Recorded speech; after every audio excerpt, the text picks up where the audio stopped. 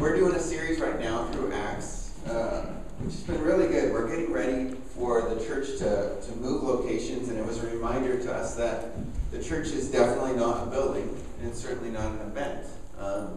And so we thought it'd be good to kind of root ourselves in what does it mean to be church, and Acts is the place to go if you're going to look for that.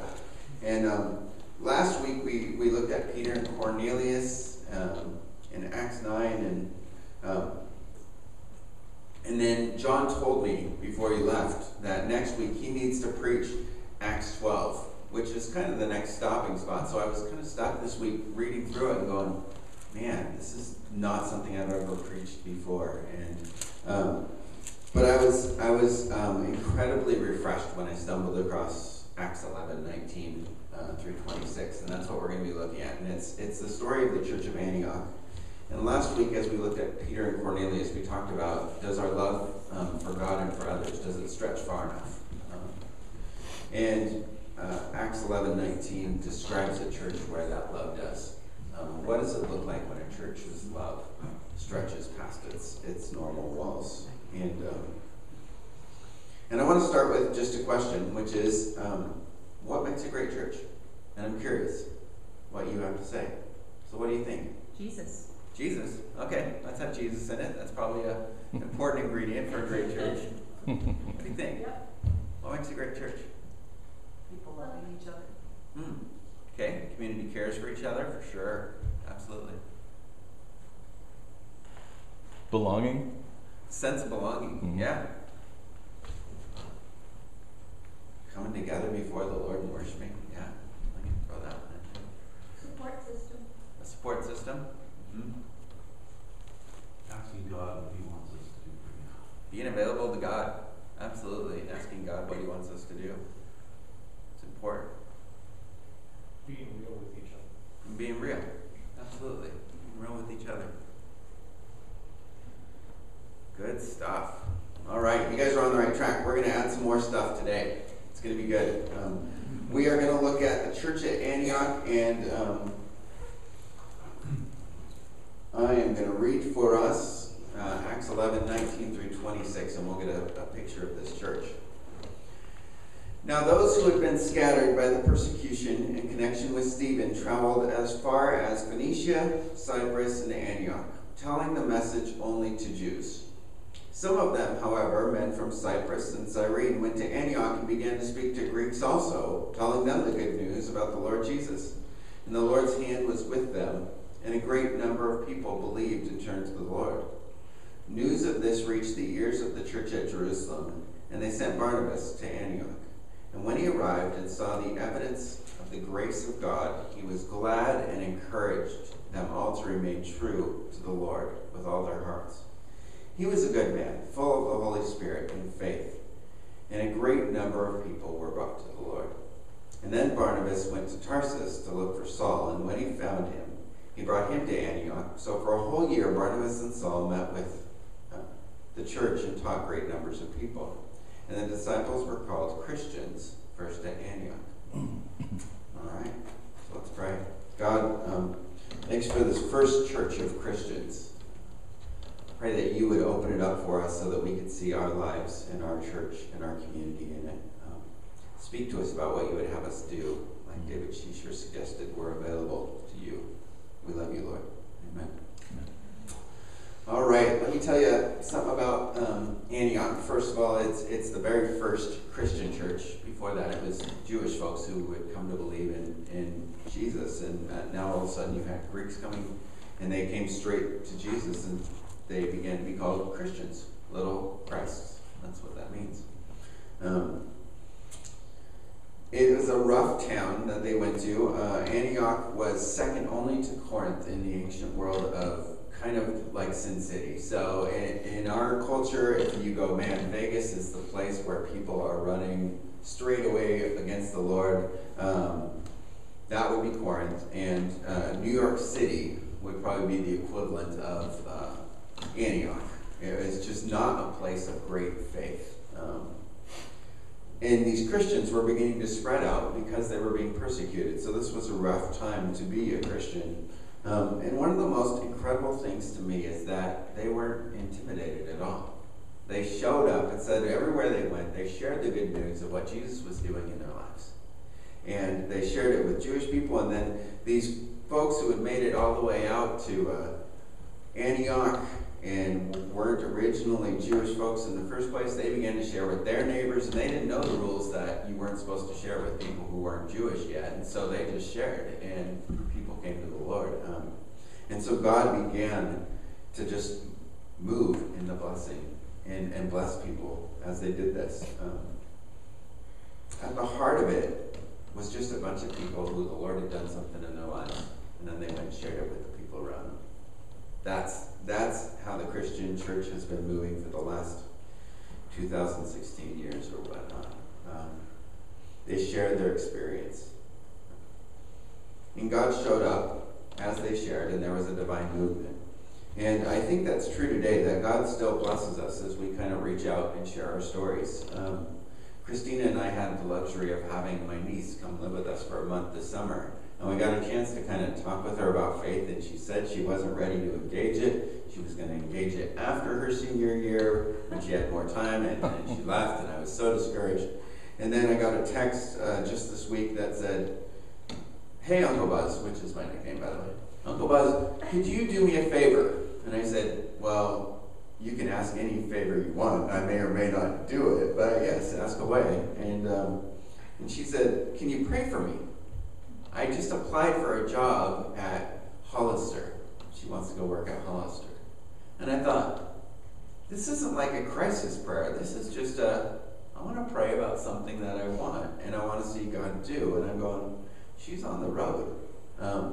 Just because she happened to hang out in our house and people shared with her.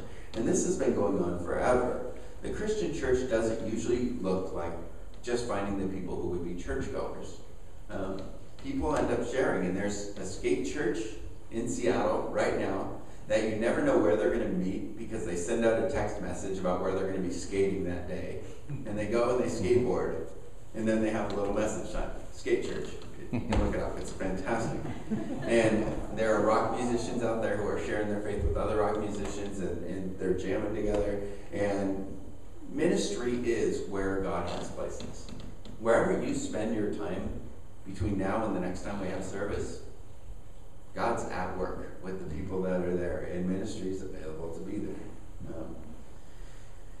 And so, Christians, when we love God, we keep inviting. It's not rude. It's not pushy. Don't shove it down anyone's throat.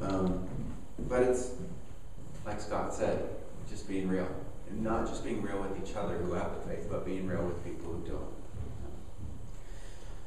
I remember at one point I was struggling with the well, with our church plant that we had done a number of years ago. And I was saying, man, it doesn't feel like we're growing. And I blamed it on the fact that we didn't have the right character of people there. We didn't have a social butterfly of a person who like knew 100 people and had a tendency to bring like 50 people with them and a different person every day to church. And so I was meeting with this church planning consultant, and I said, we don't have like the social butterfly, and we're not like the cool 20-something church of really cool people where just everybody wants to be with them because they're the cool people. And I said, we're kind of a tight community of odd people. And his answer to me was, well, it sounds like you should be getting more odd people because that's who your people know. And it occurred to me that our job is not to control the results. But when we're real with each other, when we're real with other people about our faith, one of the natural reactions is the love of God gets shared. And the early church was in a context that was similar to ours, not a place of great faith, and yet they reached out with the love of God. And I felt incredibly challenged by this because Seattle, I often think people don't want to hear what I have to say about Jesus, and I don't want to be a pushy person, and I don't want to be super religious, and I can't afford to lose friends, so I'll just hold back. And one of the things that occurred to me this week is that everybody likes to be invited to things, whatever it is. They can say no. I was out golfing with my mom's wife, and we have this great relationship where we were hanging out, and she said, "Hey, do you want to come over for dinner on Sunday night?" And I said, "Well, I actually have a small group that I go to," and she goes, "Oh, what's that?" And I was telling her about it, and I said, "Actually, I'm starting one up on Thursday. It's going to be right across the street from your house. Do you want to come?" And she goes, "Well, I'm not much for Bible study." And I go, "Oh, we don't do a lot of like studying. I don't think we're going to like sit down and bring out pads of paper and start taking deep notes. What we do is we just look at something that might apply to our lives and then we talk about it." And she goes, "Well, think about it." So my small group could get very interesting, which is awesome. But I think that's what it was. It was just a natural outflow of, "Oh, what are you doing that night? How was your weekend?" You ever get asked that question? Well, it was awesome because I was sitting there listening to a pedal steel on Sunday morning, and it's so good. So, and I think there's a key starting spot for this. I know this is a little disjointed. I'm a little ill right now, so things are not nice and in order. But a key starting spot for this is just praying for those people. Praying for those people who we go, "Man, it'd be really cool if they met the Lord," and I think it would really help them out. And so I have a actual tangible challenge for you. Doherty, could you be my assistant? You bet. My lovely assistant, Dave Doherty. Pass those out, one to everybody. I want you to put a name on it of somebody who you think could use knowing the Lord. And then on your way out, there's another non-matching wooden object right at the back, a bowl. And you can put it in there. And I think during the prayer times in the future, we're going to just pull a name out and we're going to pray for that person as a part of our prayer time. Because we need to be praying for those folks who don't know Jesus yet. So that's what we're going to do. Now, back at the Mothership Church in Jerusalem, they were going, "Wait, so Greeks are now coming to the Lord. We didn't expect this to happen." And they took their trusted young Barnabas and they had him come check it out. It's verse 22 that he does that. He comes, checks it out. And when he arrived, he saw what the grace of God had done, and he was delighted over it. And that seems like a natural response. "Oh, look, God's moving. This is really, really cool." And he worshiped with them, and he hung out with them, and he hung out with them for a year. And I just want to mess with this just a little bit around the fact that this was not a comfortable environment for Barnabas to be in. It was a little uncomfortable. Here he was in the second worst town in all the ancient world, and all these people are just coming to the Lord, and they've got their baggage and they've got their stories, and they're not all put together right. And they're Greeks. This is the first time he'd ever worshipped with a bunch of Greek people, and they're doing some Jewish worship stuff, and they're focused on Jesus, and that's what really mattered at the end of the day. But here he was, and one of the beautiful things about his faith was he had this openness about it that said, "I just want to see God move. I want to see God move in people's lives." And so he was delighted as he saw Greeks come to the Lord, and he was eating with them, and he didn't have this box about what does it look like to be a Christian. And I think it's a challenge for us to say, can we be a church that doesn't have a box around people and goes, no, that person could be a Christian if they knew the Lord. By the way, that was one of my first evangelism faux pas, I'd probably say, that I ever did. Was I was working at McDonald's. A buddy of mine by the name of Chris also, because there's a few of us in the world.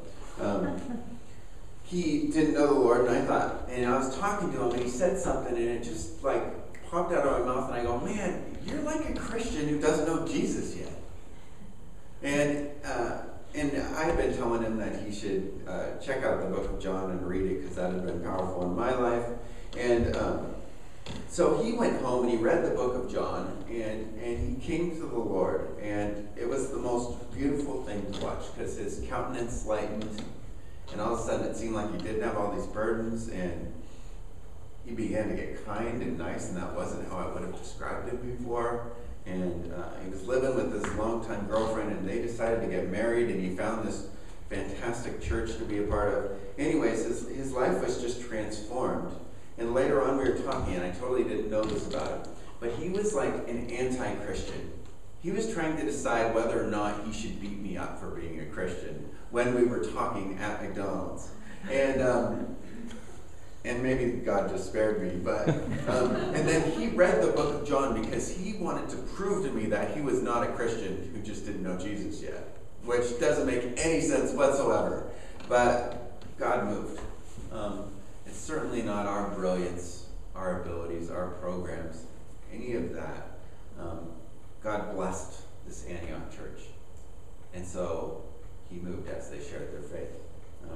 It's a powerful thing to watch. It's probably one of the most rewarding things we can have. And then one of the first things that Barnabas does after he gets delighted and sees this is he goes and finds his friend Saul and says, Saul, this is awesome. You got to come see this. And he brings him along, and they hung out for a year together in this community. And it reminded me that being a Christian alone doesn't work at all, period. The early church, the community of faith, is so important, and I love the fact, it was one of the first things that struck me about Harbor Church is people, when we do our prayer times, they share about all sorts of stuff. It's not just somebody has cancer, we should pray for them. And people talk about, hey, I applied for a new job, I could use a new job. I'm excited about this, praise God. And it's us sharing our lives together, and Christians who share their lives together do really, really well. They grow, and they continue to grow. And Dave Doherty and I were talking about this morning. Christians who try to go it alone, even though they might be the most disciplined Bible readers or the best prayers or whatnot, they just don't thrive well. The community of church did ministry together. They found friends. And I think one of the best things for us as we go about sharing our faith is in our neighborhood. Find out if there's another Christian as you talk to people. Find out if there's another Christian at your work, and begin to pray for your people at work. Or there's always a togetherness involved. Ecclesiastes 4:9-10 says, two are better than one because they have a good return for their work. We work better together. And woe to the one who falls when there's not somebody else there to pick them up. And when we have our hard days, having somebody else there who shares your faith and will pray for you and encourage you is incredible. It's that support system that we talk about in a great church. Jesus, when he sent out the 72 to go share the good news as he was walking with these disciples, he sent them out. He said, I'm going to give you power. I'm going to bless your efforts. But go out by twos. Because you're not supposed to do it alone. You ever go to a movie alone? Side note, I've done it. It's not very fun. To me, it was kind of like a depressing adventure. And I sat in the front row because I didn't want to be around anybody, and I went to this movie, and all right. And then as I'm leaving, whether the movie was good or terrible, I didn't have anybody to talk to about it. Going to a movie with somebody, all kinds of energy begins to bubble up, and different conversations happen. And it's the same as we go about our faith. Doing faith with other people is a big deal. It changes things. And so, two of those things that are a big deal, if we're going to be a church that looks like Antioch, is one, we share our faith with other people. Naturally, authentically, people who don't know church. And then the other one is doing ministry together. We invite each other into things, and we do stuff together. All right, one more section in this, 27 through 30. I'm going to read it.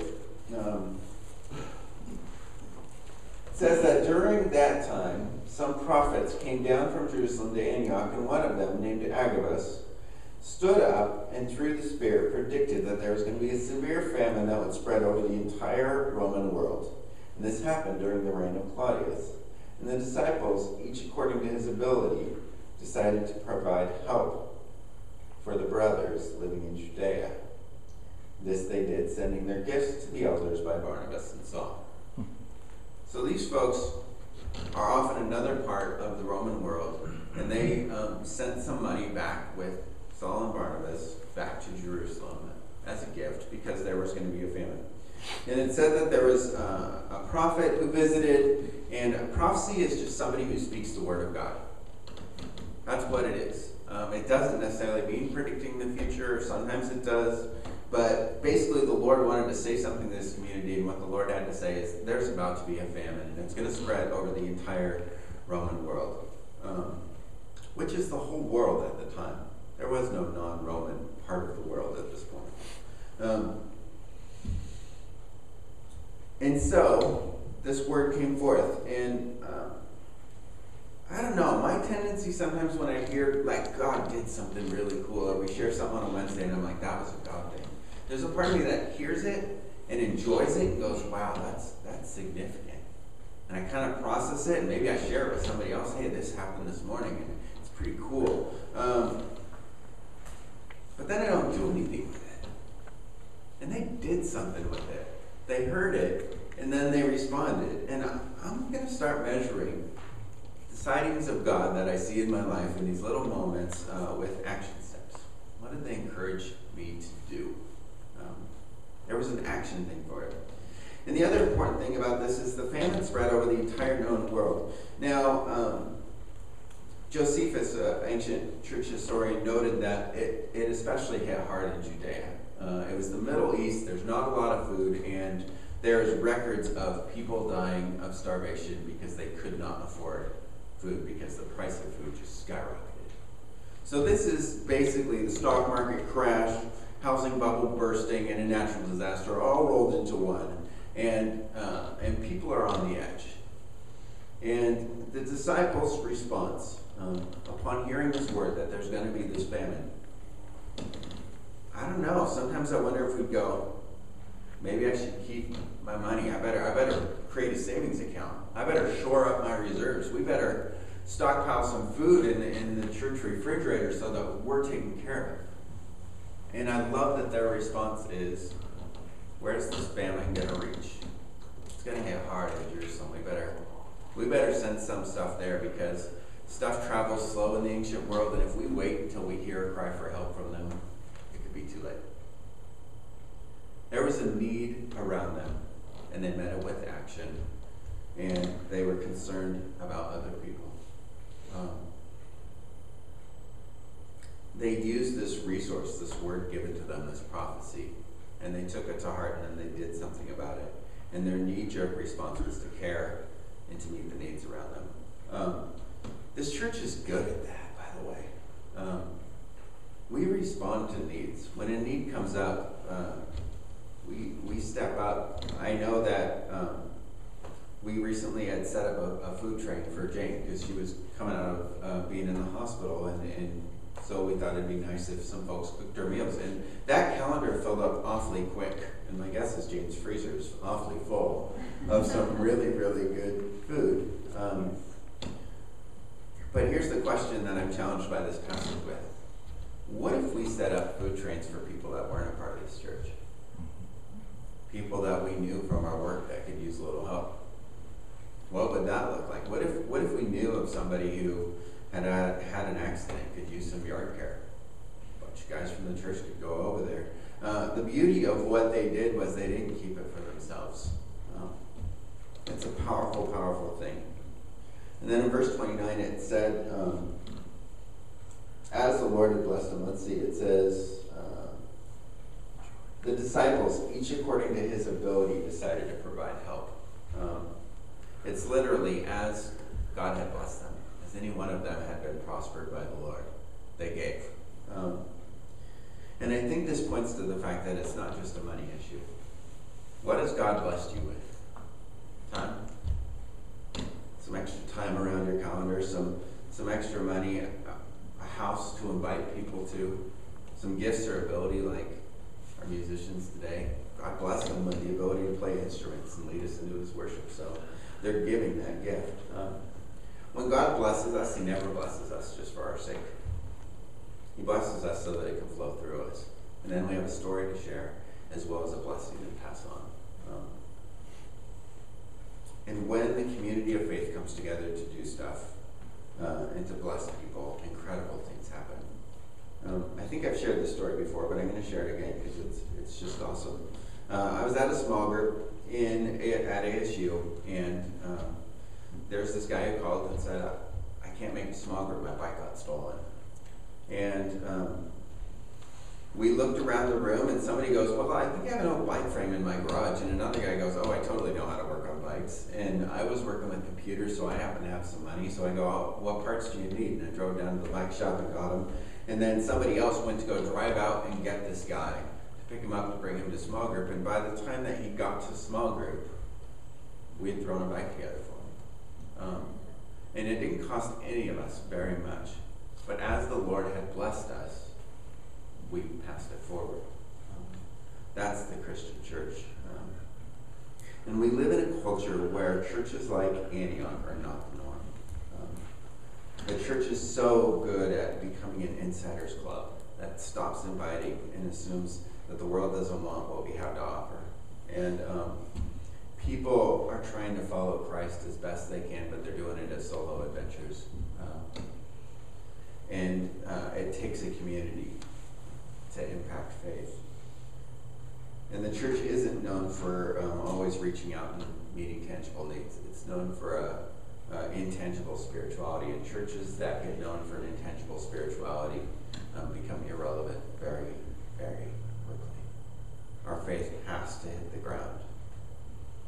The beautiful thing is we have all the ingredients here for our church to be more like Antioch than that cultural norm that I just described.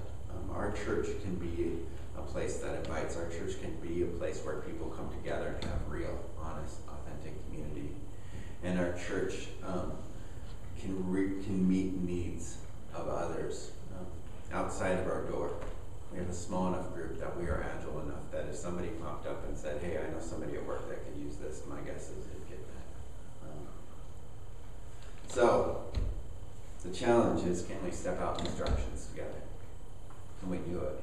And I know that I prayerfully and fearfully, with hope in God, will do our best to lead us in that direction. Sound good?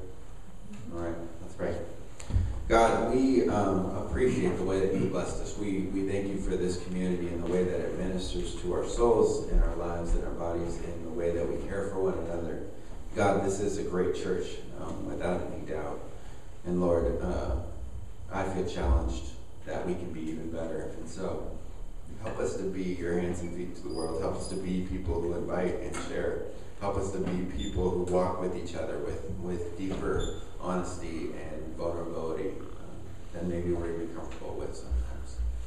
God, be with us. Most of all, bless us as you blessed Antioch. Bless us in our sharing and in our doing and our sharing your love this week and whatever it is we're about. We love you.